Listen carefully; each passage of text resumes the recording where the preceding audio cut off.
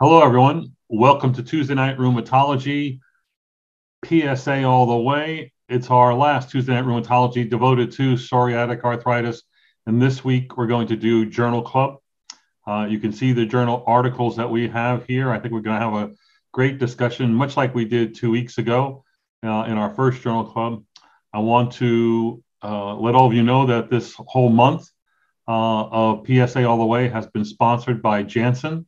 Many thanks to them. They had no input into the content, but they were fully behind what we were doing and trying to spread the word on psoriatic arthritis, the challenges, the successes, the things that we're still looking forward to. I hope that you've enjoyed this past month. I want to ask my faculty to join by turning on their cams and whatnot. And we'll start with some introductions. Gents, how are you? Very good.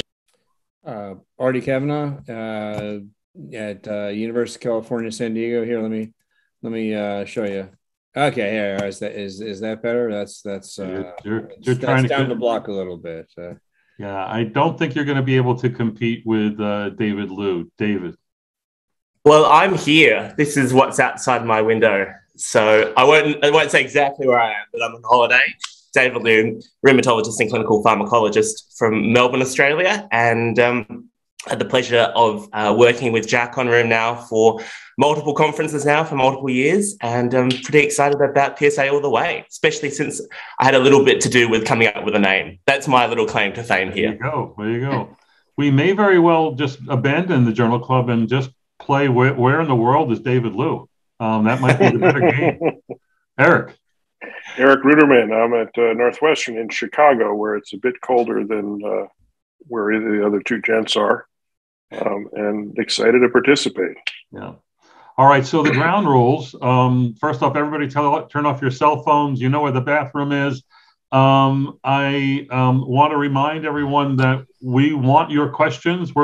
If you saw the Journal Club we did 2 weeks ago, it was lively. We peppered our expert PSA faculty with a lot of questions, both from the audience and from the presenters. David and I are going to present the two articles today that we're going to discuss.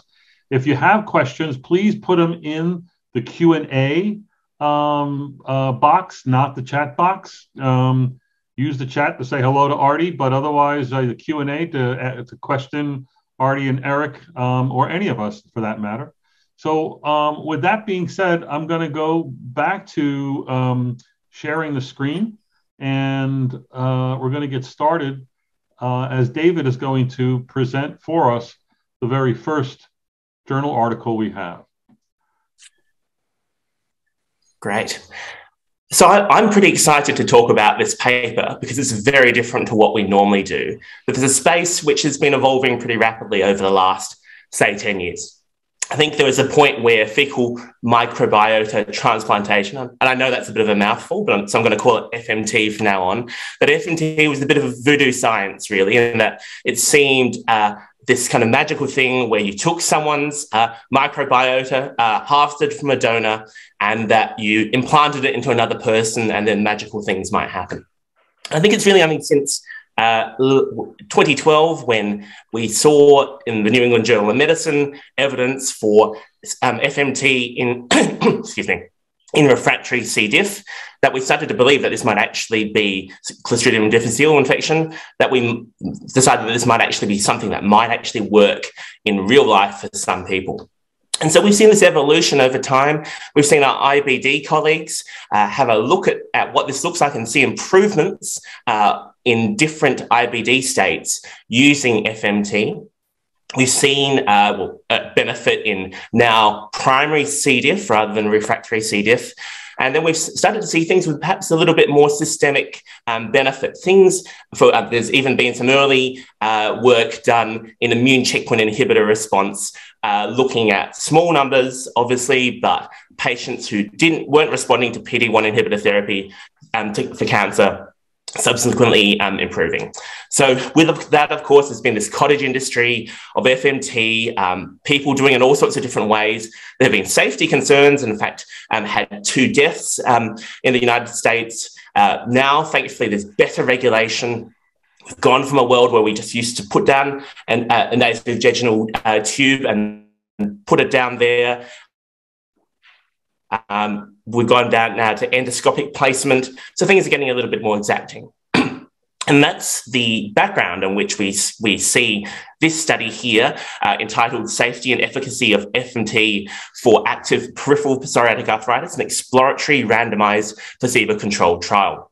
And it comes from colleagues in a DENS in Denmark, in southern Denmark. And they, from 2015 onwards, started to do this single centre study, proof of concept study, looking at FMT in psoriatic arthritis and peripheral psoriatic arthritis. It was, ended up being looking at a double-blind randomised placebo-controlled trial for psoriatic arthritis patients, and trying to prove on methotrexate, and then trying to prove superiority over a sham FMT.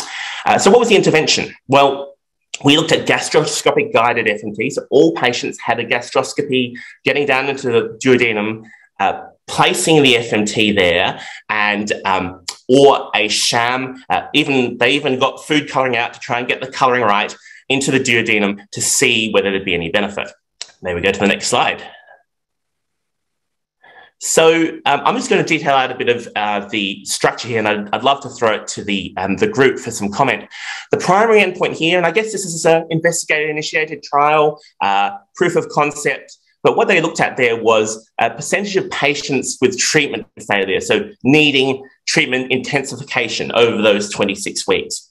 And so that was really a decision made combined with the clinician and the patient. So that's certainly something which is a little bit broader. They did look at, in the secondary endpoints, primarily at HAQ-DI and ACI 20, things we're a little bit more familiar with at week 20. But then there was an exploratory analysis looking over multiple, more conventional psoriatic arthritis endpoints. And so in this study, they enrolled adults, patients with active peripheral psoriatic arthritis, so 3 or more swollen joints, and who had that despite ongoing treatment with methotrexate for over 3 months at 15 milligrams a week or more. And interestingly, in this cohort, in this study, there was which reflects a little bit of practice in Denmark, there's a lot of subcutaneous methotrexate use. All of those patients remained on methotrexate, but if they had other drugs, other non-methotrexate DMARDs, those were washed out. So conventional synthetic DMARDs, 12 weeks off, biologic DMARDs, 26 weeks off. They're not big percentages on those drugs in addition to methotrexate, so 23% for conventional synthetic DMARDs, 16% for biologics, but still non-negligible there. Patients with IBD, cancer, severe chronic infection, and celiac disease were excluded. But perhaps really the critical bit here, and this study was started enrolling in 2015, and in 2019 they started to curtail things because they realized that their grant funding was about to run out. And of course then something happened in 2020, and I'm not sure what that was, not sure what happened there, but that really kind of gave the death knell to the end to the recruitment for this study. But out of the 97 patients they screened, only 31 actually ended up being randomized. So we've really got small numbers here. And in fact, you can see there on that flow diagram how those patients washed out with, in the end, 15 in the FMT arm and 16 in the sham arm. So I'm wondering, maybe I can throw to the group at this point what people think about this in terms of a proof of concept. Is this enough? Are there fallibilities here that really prevent us thinking too much further about this? Well, as you said, David, that's a nice review. We're so used to looking at the peripheral arthritis endpoints, the ACR 20, the DAPSA, the whatever. But in the clinic, you say, our patients, are they getting worse because you need to do more? So knowing what they found, I think that's perfectly fair and perfectly reasonable for an investigator-initiated study. There was a question in the Q&A about why in the duodenum instead of the bowel, and I think you sort of addressed that there's certain ways to do it. If you put it in the stomach, it's always, is that far enough? So I think the duodenum was a reasonable compromise to something that's going to be a little bit more invasive and also introduce a little bit more heterogeneity. But I think it was, a very reasonably designed study, and the outcome is, the study is blinded. So there's not a bias, if you will, about accelerating treatment in people. Do you think we would have had, Eric, a supposition of a better response based on what they've seen in the GI trials, both for infection and then for IBD? No, I think that's my concern, is that, I'm not so sure that they had a basis to go with something like this. I mean, the speculation in the GI trials, we sort of know that there's, in C. diff, there's dysregulated, microbiota in the gut, and you try to get it back to normal, and that suppresses the C. diff, which is overgrowing, and that makes a lot of sense.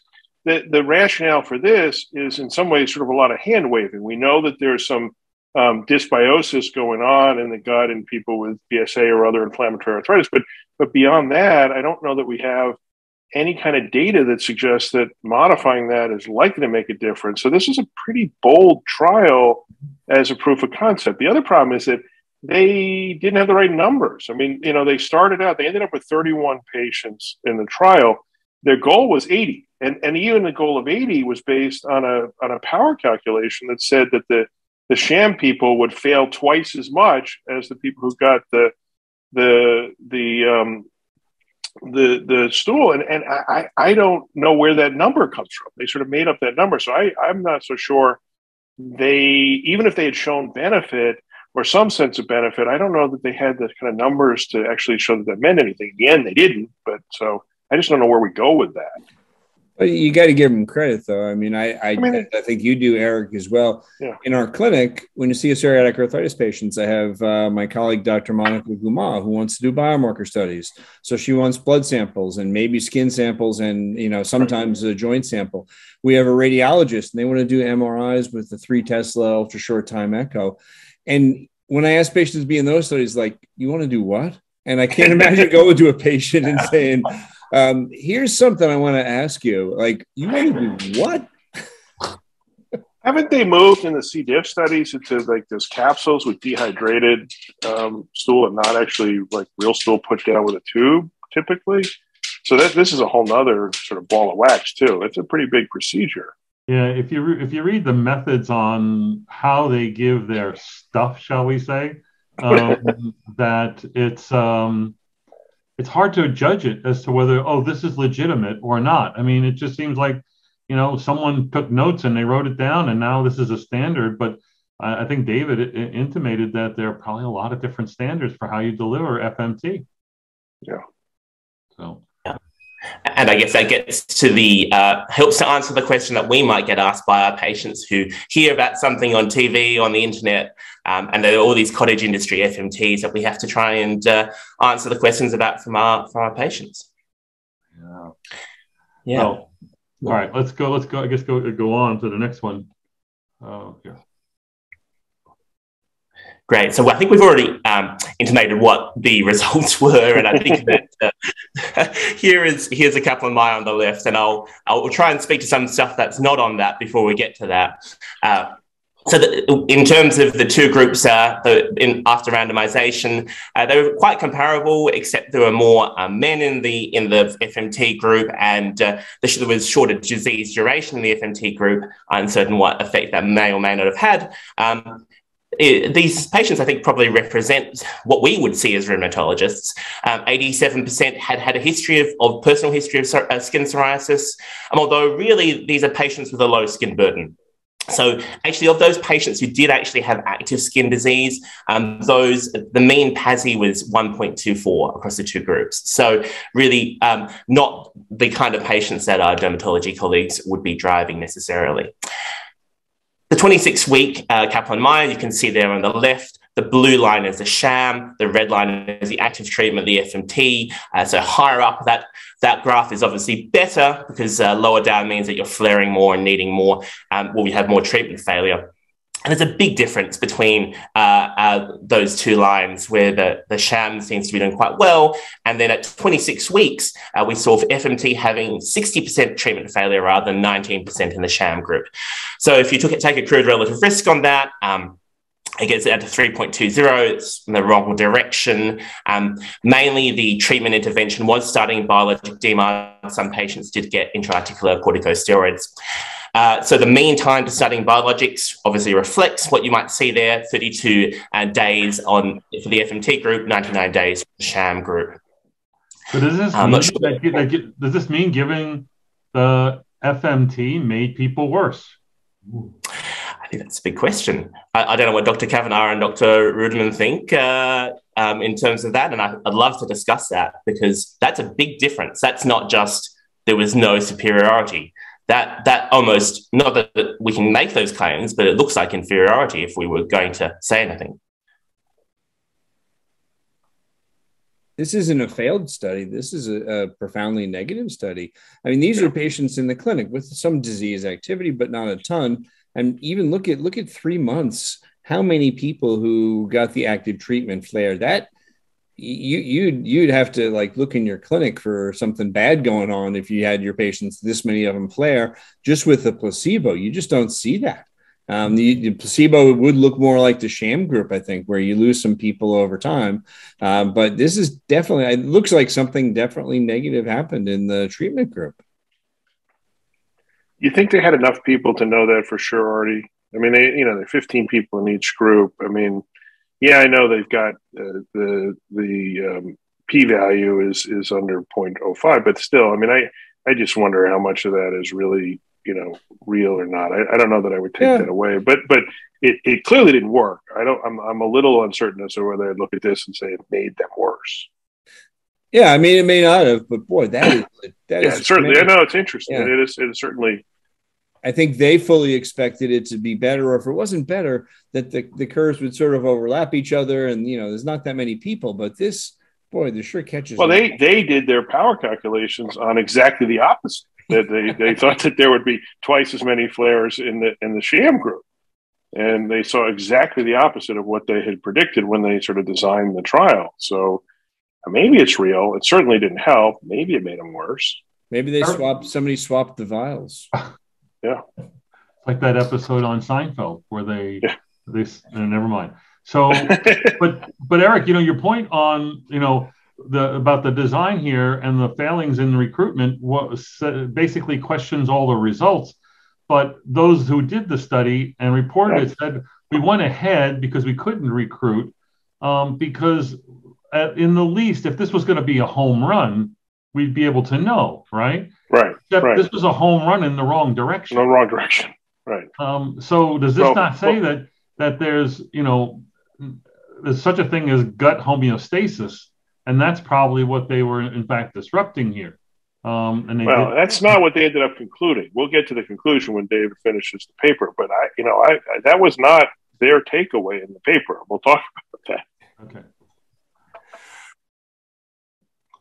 Great. So this is safety, and maybe we won't spend too long on this, but there wasn't much to see here. I think we wouldn't necessarily, these are small numbers, of course, lots of adverse events in both group, but nothing that led to withdrawal, and mainly gastrointestinal adverse events. There was one case of diverticulitis that was deemed eventually unrelated to the FMT. David, they did have two concerning adverse events that I want to note. I mean, so this is not benign. So they had one subject with uncontrolled defecation. They didn't go into details, but that worries me a bit. And then they had another one who developed an asthma flare after vomiting during the procedure, which also is a little bit icky. And so, this is not without potential risk and something that, didn't seem to do anything. Absolutely. Well, I mean, I think the implication between the lines there is about the risk of aspiration pneumonia, and that this isn't necessarily an easy, even an expert centre, they have these kind of difficulties. What kind of difficulties would we have out in terms of people starting doing this for the first time? Well, and so it is the first time. It's a little bit reminiscent of the vagal nerve stimulation stuff where they caused a few Horner syndromes and whatnot as they were learning how to do the procedure. Now they've kind of worked those kinks out. You're not supposed to get that. I'm not saying that therapy is going forward, but nonetheless, I think that there's going to ultimately be better ways of giving fecal transplants than what was done here. Great. So these break down the primary endpoints and then some of the key endpoints. And then the next slide, I'll show you the other secondary endpoints. So that's treatment failure at the top, and we've discussed that already. And that breaks down to the patients who have had intra-articular glucocorticoids and patients who had to start DMARDs, not conventional synthetic and biologic. So really, certainly, yeah, those patients studying there were a lot more patients in the FMT group studying biologics. That's what they went to straight away. That's obviously of some concern. I'd be interested in people's thoughts on that. To just break down the rest of what's on this slide, there was, maybe you'd ask, well, maybe people felt better overall, maybe there was something else. But the HACDI went in the wrong direction as well. The sham patients did quite a bit better than the FMT patients. Any comments on this?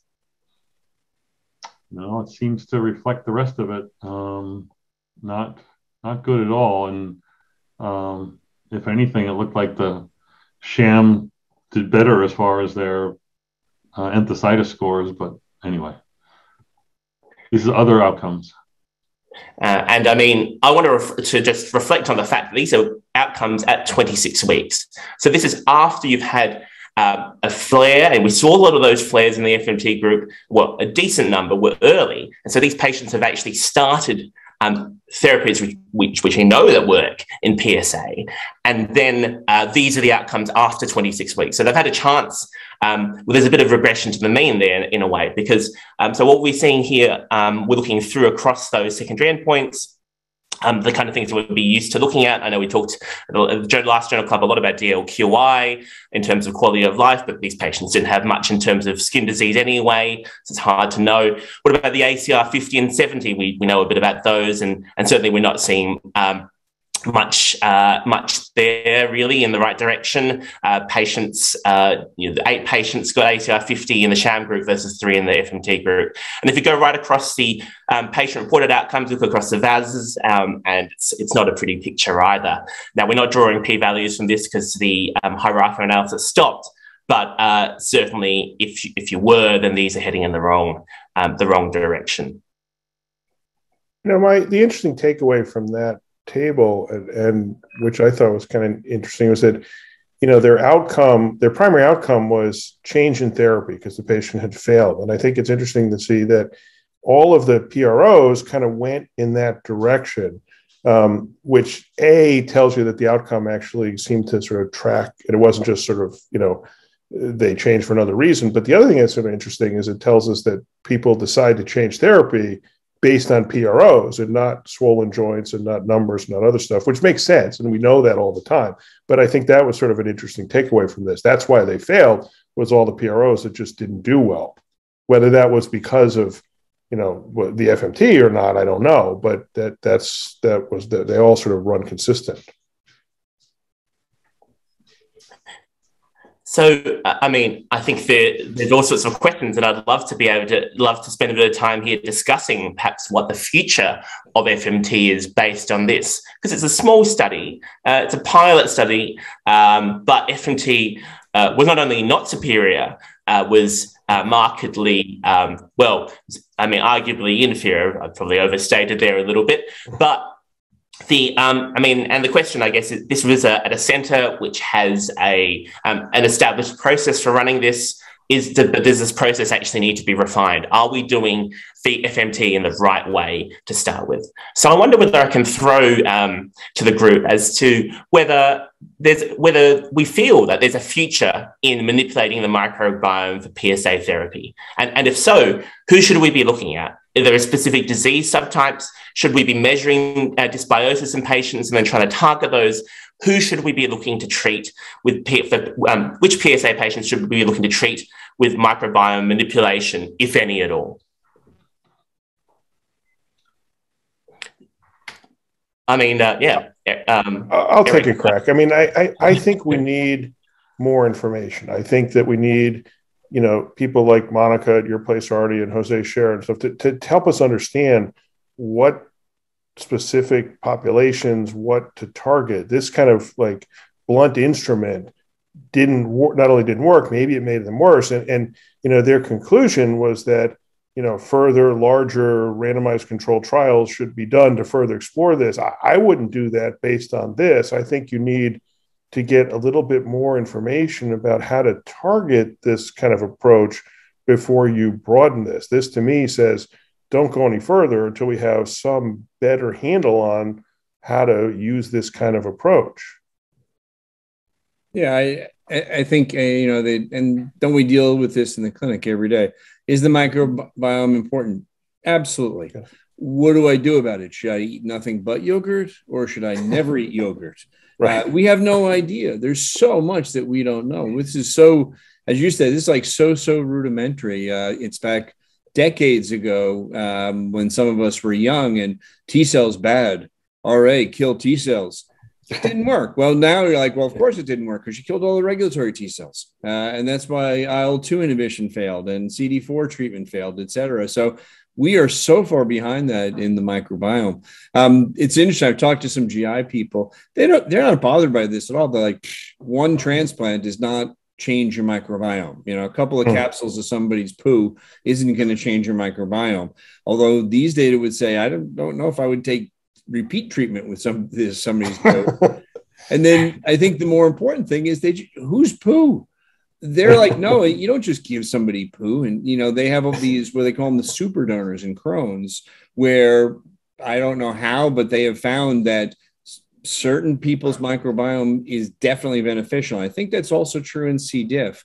All poo is not created equal, and that they have people who are preferred donors because for whatever their spectrum of microbiota, that's beneficial, whereas somebody else's might not be. I didn't really say how they picked the poo on these, and I don't know. We don't know how to pick the poo, so I don't know the idea. I mean, the microbiome is certainly important, but this says you got to understand more before you just go jumping in. Right. And they spelled fecal wrong, which I think ruined the study from the start. It was FECAL.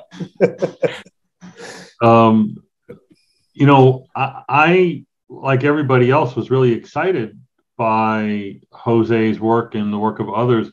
So we're seeing this whole microbiome slant to research and potentially being mechanistically important going on what now for like 8 years or so. And at least what is it? I mean, and it's abnormal in everything, right? It's abnormal in the mouth, it's abnormal in the gut, it's abnormal in lupus, it's abnormal in inflammatory arthritis of many different kinds, and yet there's no evidence that altering it leads to benefit.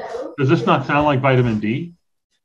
It's abnormal in everything, but Jack, I mean, it's nothing. But it's abnormal, and the problem is I don't know that we understand why it's abnormal in a lot of those folks, right? Because there's so many different pieces to it. There's a genetic component to it that people are different. You have two people in the same household, yes, they're going to share some microbiota because they eat the same and they have the same bugs all over the place, but they're going to be very different if they're genetically different because there's different parts to it. So I don't think their work is for naught. I just think to Artie's point, it's not ready for prime time because we don't really understand how to manipulate it at an individual level that's going to make a difference. But vitamin D is basically associated with unwellness. Yeah.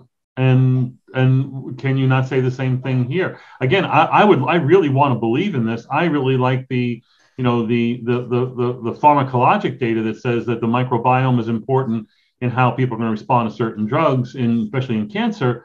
But again, we're not yet seeing any interventions that have altered this and led to. Because it's not so simple, right? In the C. diff story, the problem is you've got overgrowth of C. diff and you don't have enough other normal flora to sort of suppress that. And so you give them enough normal flora and then the C. diff can't overgrow. It's one bug that you figured out that's the problem. There's no single bug here. And until we sort of figure out what's the bug or the bugs, in the specific person that you're trying to treat, I don't know how far you can take this yet. So one, Barry McLeod says there are other ways to manipulate the microbiome other than with fecal transplant. And so maybe a progressive diet, basically trying to tailor one's microbiome with a tailored diet. That would be one way. There's not really much good evidence that probiotics or prebiotics or postbiotics, whatever that is, actually matters a whole bunch because those are basically dead bugs that you're giving. I don't know. I mean, how many of your patients have gone on an anti-inflammatory diet, Jack? And how often does that actually work? Well, again, you're talking to the wrong guy, because when I talk about this, I get in trouble. But we actually studied about 200 patients in our clinic, where they went on a gluten-free, low-carbohydrate diet, and a high percentage of them got better, and it wasn't because of weight loss. Now, was that just a placebo effect? There's no controls here and whatnot, and you're giving patients control of their disease by telling them something specific to do with their diet. I think it needs to be studied, and the studies on diet haven't been all that great. But it only worked in PSA and SPA. It didn't work in other diseases, OA, FM, lupus, or RA. We tried it in over 200 patients. So I do think there's something to be said for an anti-inflammatory diet, but I don't know that that's working at the level of the microbiome.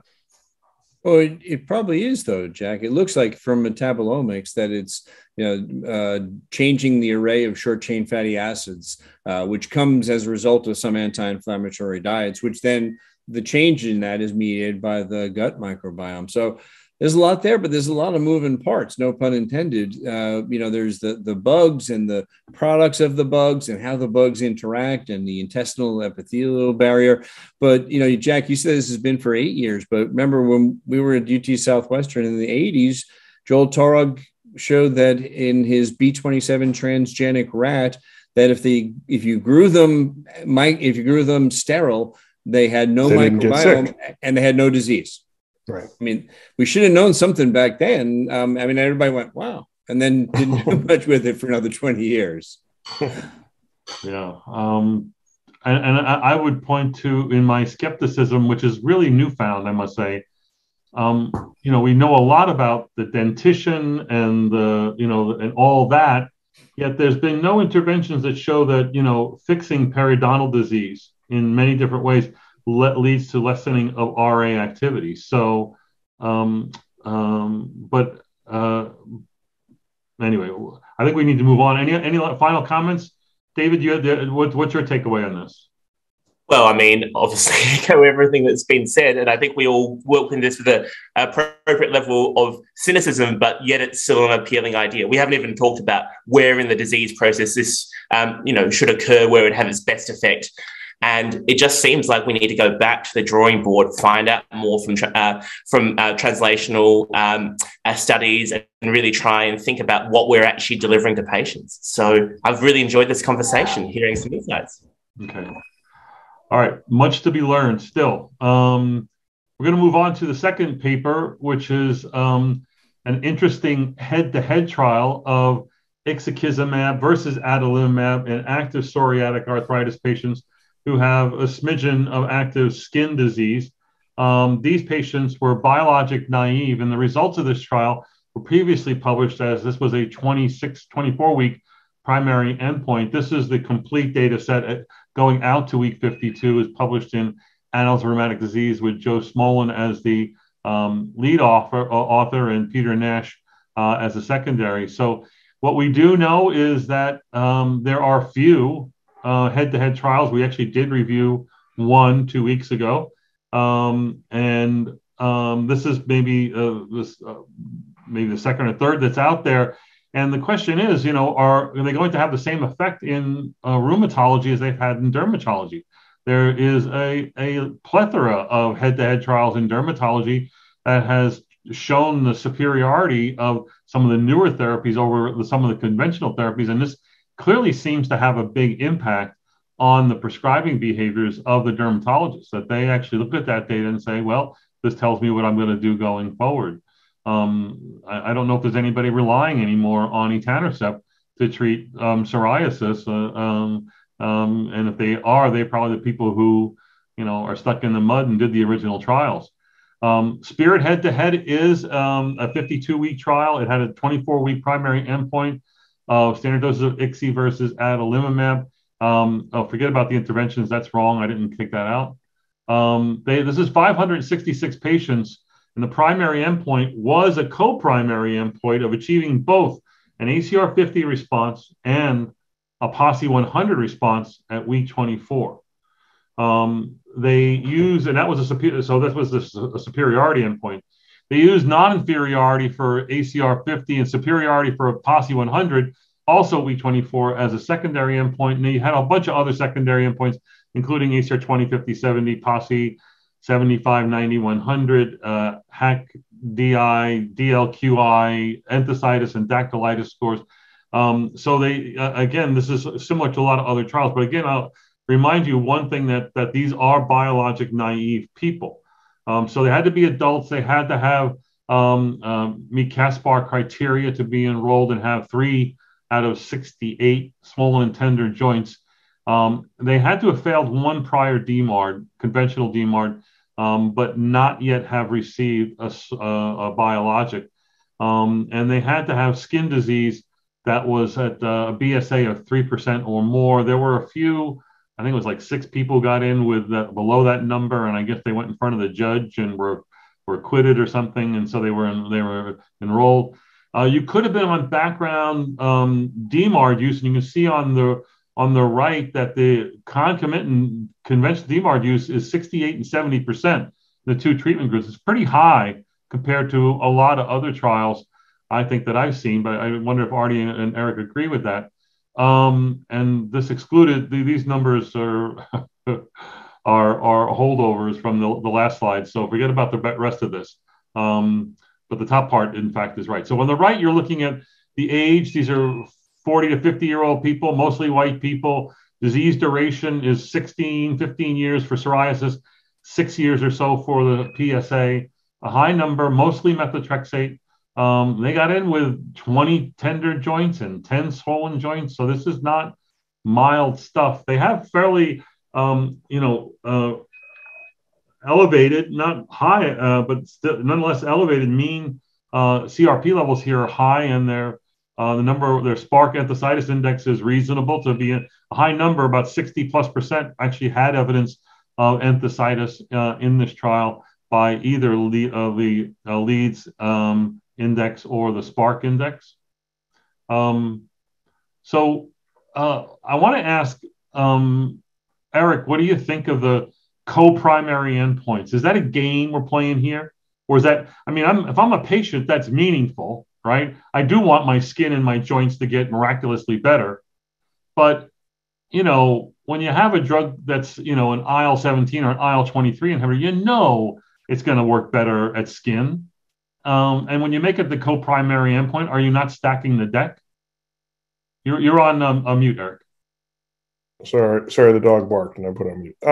Yeah, 100%. I don't know that it's a game, but if you're going to invest a lot of money in this trial, this is not an inexpensive trial to do, following people out a year on, 560 some people on 2 drugs. You want to make sure the trial succeeds, right? And, part of the reason the dermatologists have done a lot of head-to-heads is that their primary data it sort of suggests already that certain biologics work better than others for treating skin disease. We don't have that in joint disease, right? We don't have any, even just looking across studies, there's not even a suggestion that there should be a difference. So when they set this up, if you're going to invest all the time and effort and money into doing this trial, you want to pick an endpoint that's likely to show that your drug, which in this case is ixekizumab because it's sponsored by Lilly, is going to be better. And so you're going to want a skin endpoint. If you did a trial with adalimumab and looked at PASI 100 as a primary endpoint, you'd be like, that's foolish. That's not going to happen because we never thought that adalimumab was that good for skin disease. So it does stack the deck. It's a meaningful endpoint. There's no question about it that people whose joints and skin are really both much better, that's an important thing. But it's really set up to show that adalimumab is just not going to do the job in this trial. Artie, yeah. It was, I mean, I agree with what Eric said.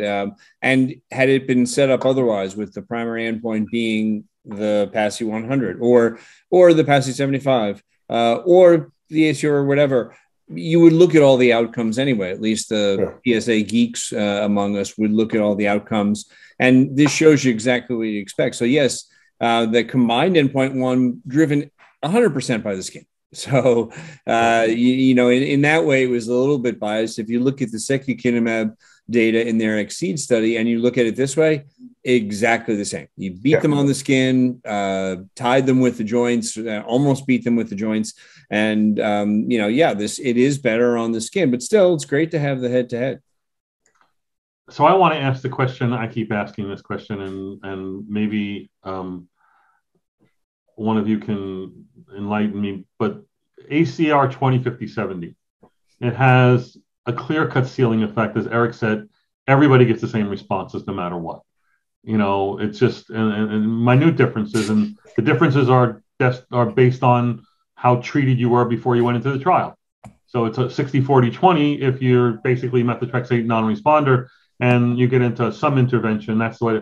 So there's a ceiling effect, and we know how ACR 20, 50, 70 was designed. ACR 20 was designed to give you spread between the real drug and the placebo as far as an actual treatment effect. We had the same ceiling effect on PASI 75, 50s for a long time. Yeah. And then the roof got blown up by new molecules.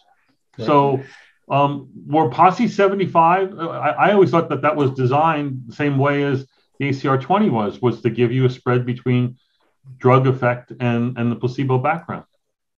Not with as much data. No, it was just sort of picked in discussions with the agency. They, as far as I know, maybe Eric can tell me if I'm wrong, they didn't do what the creators of the DAS did, nor what the creators of the ACR 20 did to separate it out. They just said this is a very meaningful bar. Patients can absolutely positively detect a PASI 50 improvement. They are better, absolutely positively. So the PASI 75 was really, I think, came from discussions with the agency. But I think in the end, though, it's either that it's a better measure, right? So that there's no ceiling effect, like we see with the ACR response, or it's biology. My takeaway is if we had an IL-23 for psoriatic arthritis or an IL-23-like drug, a drug that worked like that works on skin for psoriatic arthritis or rheumatoid arthritis, we would be seeing ACR 70s of 50, 60%. And we just aren't. I'm not sure that that's all just the measure. I think there's a biologic basis here, and that these cytokine targets are just for whatever, in terms of what's going on in the skin, they are clearly more effective than the targets that were tried before. And so you can quibble, but my suspicion is that we just haven't found a better target in the joint disease yet. Some of it's measurement. Some of it is there's only so far you can go because there's so many pieces to the ACR response. But I think some of it's really biology. I believe that to be true as well. So this is where you're going to see the primary endpoint is in the top left here. This is the combined ACR 50 and PASI 100, where you're seeing separation as early as 8 weeks. And obviously, at the primary endpoint, this was very significant at 0.001, and then it remains significant out to week 52. On the staying on the top, we're looking at skin, PASI 100, clear-cut separation, PASI 75, higher numbers, and maybe a little less separation, but still significant between the ixekizumab, which is in orange, and the adalimumab, which is in purple. And then on the bottom, you're looking at joint responses, ACR 50, the co-primary endpoint on the bottom, and then ACR 20 and ACR 70. And they're neck and neck, as far as the arthritis goes of active PSA. And these were very active. Remember, 20 tender, 10 swollen, high CRPs. These numbers are this is encouraging that they both go, because there is, some opinion that some of these drugs, the psoriasis friendly drugs, may not be so great on the joints, and this, I think, argues against that. So again, this was very significant on the combined endpoint, but again, when it comes to the ACR 50, about a 50% response for both drugs, and then equivalent responses for the ACR 20, 50, 70, and also enthesitis and dactylitis, which I don't think I'm going to show you, going out to, again, fully to 52 weeks. This doesn't tell us anything we didn't already know. You know what? If I look at this, if I'm a payer and it's next year and we have generic adalimumab, I'm saying PASI 100 of 41% looks pretty damn good. So, how much more is it worth to get 60% out of the box compared to 40% when we're talking PASI 100? They're not shabby results for either drug. Both look good, and you're right, both look equally good for the skin. I mean, for the joints. The joints.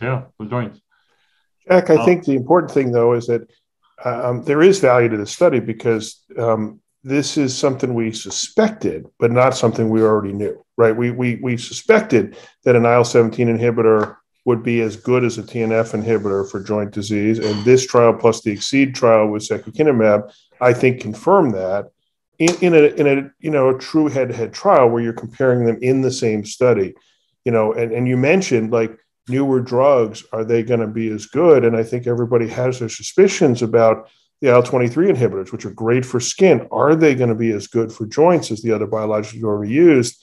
And we don't really know. And I think it would be fabulous to have a head-to-head with one of those drugs to sort of answer this same question. Does it make the same difference for joints?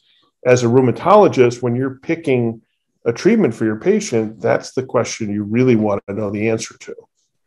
Yeah.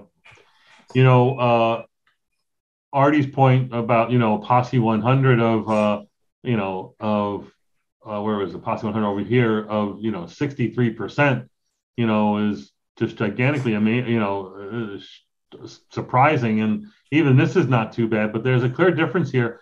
I think you can use this data when you're trying to use those very difficult patients where you're going to use combination biologics. I'd use this data to say, well, this is why I got to use the IL-17 inhibitor, because of these tremendous responses. They could also turn around and say, well, at least for the joints, they're the same, and one drug should work equally well. But the skin is different, and you may have to choose another biologic or another expensive therapy to better control the arthritis. And that's the tact I've been able to use when trying to get two expensive therapies approved for what is clearly off-label use in very difficult or refractory patients.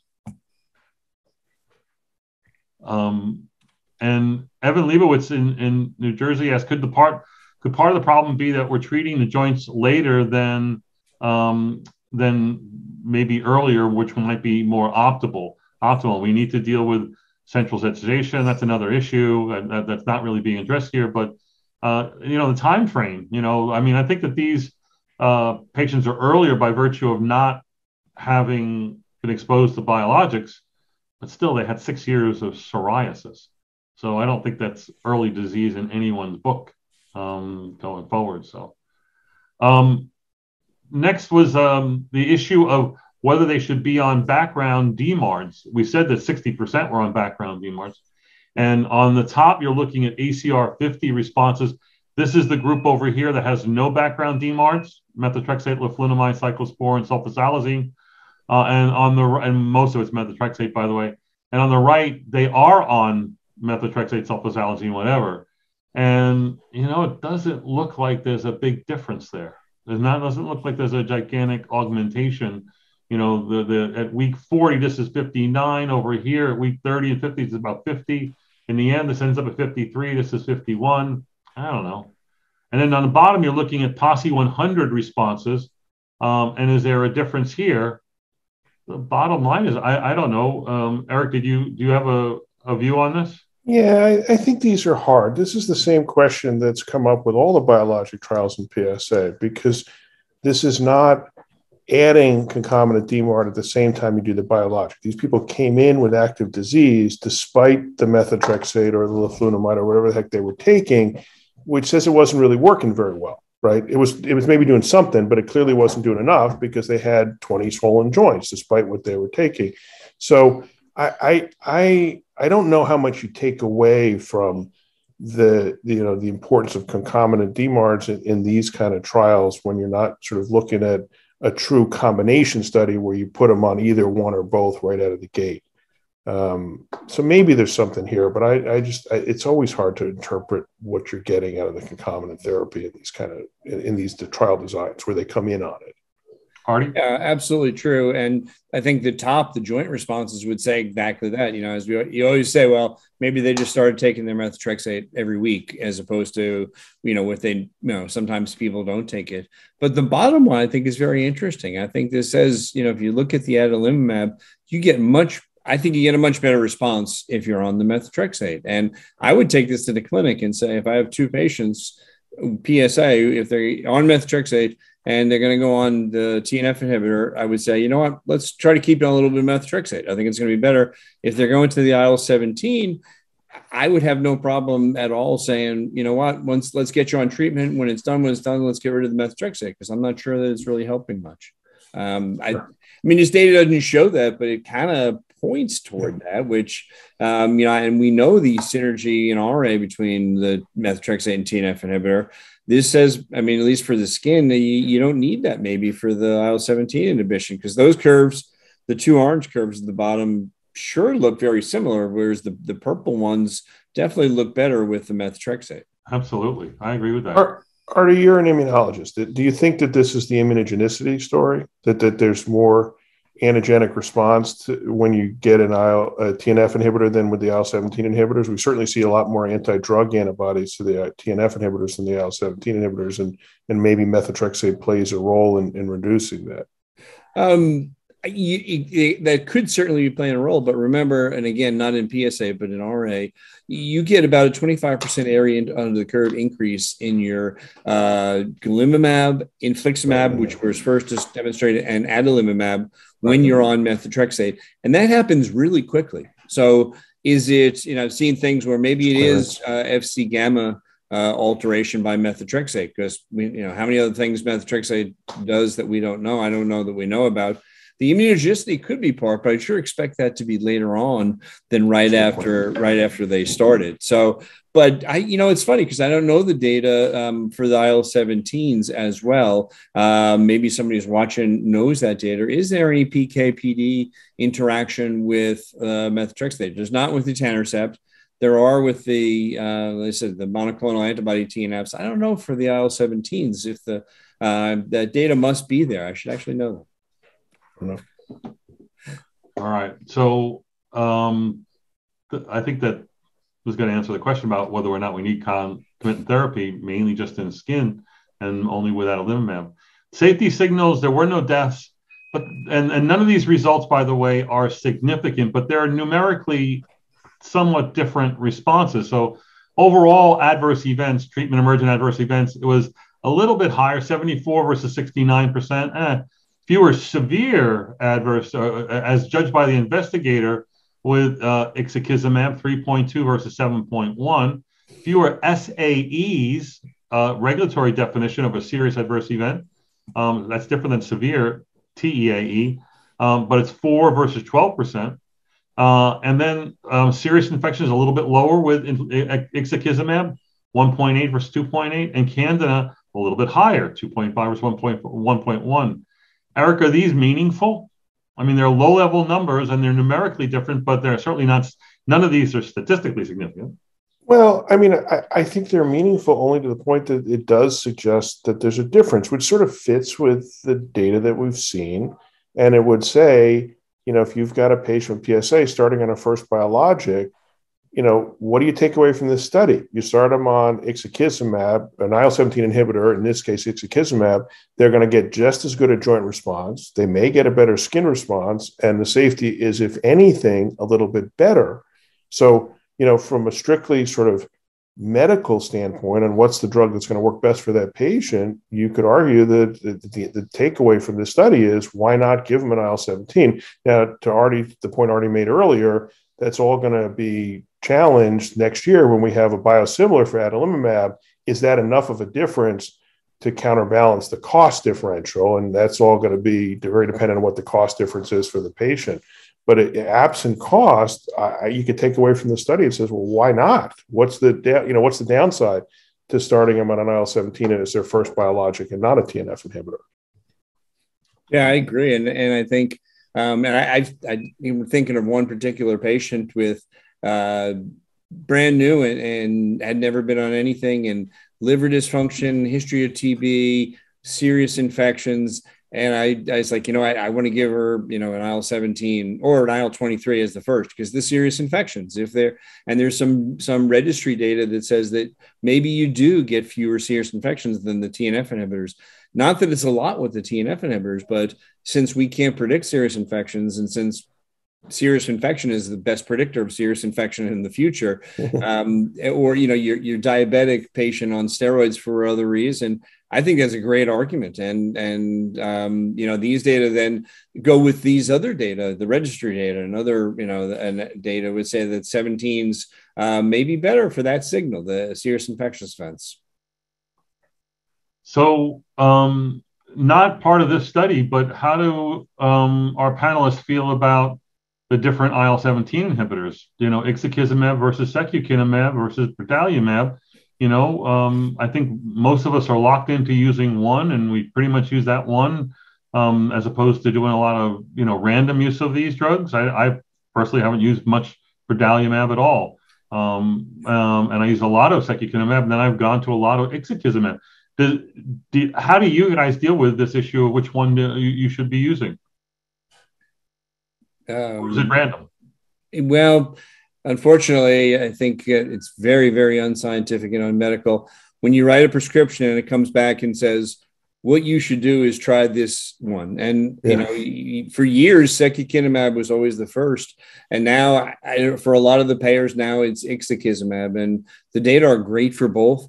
And so I have a hard time really saying, to the patient, because it's them paying the different copay. So it's driven a lot by the access. Yeah, I would agree. I don't think from a joint perspective there's enough difference to make a meaningful choice. The dermatologists seem to think that ixekizumab is a little bit better for skin, but I'm not sure that I know enough of the data to say that's true or not. The big difference to date has been that the ixekizumab shots hurt more. But that may change come later this year when they have the new formulation that's a citrate-free, like they did with adalimumab a couple of years ago. And like you, Jack, I have very little adalimumab experience. We started to do some of the clinical trials back in the day, but then it got canned, and so I don't have any feel for it. The big question I think later this year will be bimekizumab, which is an IL-17 inhibitor that inhibits two different versions of IL-17, IL-17A and F, which the dermatologists think is going to be a big win for skin disease. I don't think we know yet whether that's going to make any difference at all for the joint disease. Right. Just need to watch for a candida there, but it looks like mostly oral candidiasis there. But I've never found that to be a huge issue with any of these. It's either oral, sometimes it's vaginal candidiasis, and it's not a deal breaker because it responds to fluconazole, and I don't think that's as concerning as a serious bacterial infection. So to wrap up, again, the data is there. There's nothing surprising in that conclusion. I guess my question to all of you are do head-to-head trials change the way you practice? I yell at rheumatologists, say it hasn't changed the way you practice at all. We got 3 or 4 in RA, and I don't think it changed therapy at all. But in dermatology, it looks like it's been really important in changing the actually use profile. So I don't know that it's changed, but I think the potential for change is that I bet before Spirit head-to-head and before Exceed, if you asked 100 rheumatologists, which is better for the joints, TNF or IL-17, 99 would have said TNF. But now we have the data, and you can't really say that anymore. Maybe it's faster. Doesn't look like that either. Maybe, as Jack always says, the oh my God 20, where you get a central nervous system effect of the TNF inhibition. Maybe that's different. But when you look at the data, I think you can't help but say that they're just as effective for the joints and the entheses and the dactylitis as well, and better on the skin. And you know, to be fair, Jack, the head-to-heads that we've had both here and in RA and in rheumatology have not shown dramatic differences between the two drugs that are being compared. It's a kind of a different story than in dermatology, where many of the head-to-heads they've done have really shown that one drug is clearly superior to the other in terms of response rate. So that's going to change treatment paradigms much more so than a drug, you know, than a trial that shows that they're either comparable or one's a little bit better. It's not going to move the needle in terms of making you use that more. Yeah, unfortunately we have those trials where one's better efficacy-wise, but the other one's better safety-wise. And like, right. What do I take away from that? With that? Yeah, exactly. I think this does answer the question which drug to use when in PSA when the skin is involved. I think that this does really help that, and I think that we kind of figured out where you should stay on background DMARDs, but other than sticking with adalimumab, maybe you don't need to be on background DMARDs. But again, that's not really the same as the trial that would start them and randomize them into those, right? Because Eric, I remember seeing slides that you made where having background DMARD was beneficial in SPA and spondyloarthritis as far as some responses, but not always consistent. So I think most of us are on the side of continuing. But what's your guidance for people about in PSA specifically? Should they continue background DMARDs? I mean, I obviously continue when you start the biologic because you don't want to take away something that may be doing some good for them. Artie said this already. I think that if it's an IL-17 inhibitor, I'm more inclined to just drop the methotrexate altogether. In many of my patients who are on adalimumab with methotrexate, I'm kind of inclined to leave them on 5 or 7.5 or 10 milligrams a week just because they're doing well. That's not a particularly, unsafe added drug to have on board. And if it helps them maintain response, I'd rather do that. Okay. Any final comments on this particular paper? I think it was a good paper, one good to certainly review.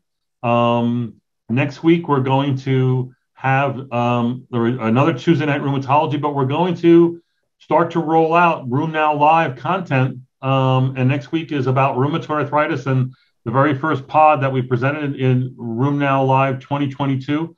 You'll be seeing excerpts from my lecture on refractory RA, on Caleb Michaud's excellent talk on adherence to therapies and resistance to change in therapies. And then Ernie Choi talking about precision medicine in RA. So we'll do that, look at some video clips and have a discussion next week. And we're going to keep doing these Tuesday Night Rheumatologies all the way into June, and then we'll take the summer off. So another month of Tuesday Night Rheumatology for those of you who are interested. I want to thank the panel for their participation in the program. I want to thank the audience for tuning in. Tell your folks that that we not only are getting you to attend by having you participate in the live webinar, but you could actually watch our live stream on YouTube, on Twitter, and soon on other channels, and maybe even the Rheum Now website. So we're live streaming to our social channels as well. So that's kind of a cool new thing. All right, guys. Thank you so much. Good job, David. Jack, now that Elon bought it, can you give me a Twitter tutorial? Because I think I might have to do it now. You have a very successful Twitter account in RWCS MTG, RWCS meeting, which tons of people follow, and you put out good content. So I assume that you're not the one tweeting then. See, these are the kind of things I need to learn. Talk to your children is all I can tell you. All right, everyone. Good night. All the best. Thanks all. Lots of fun. Thanks, everyone. Bye-bye.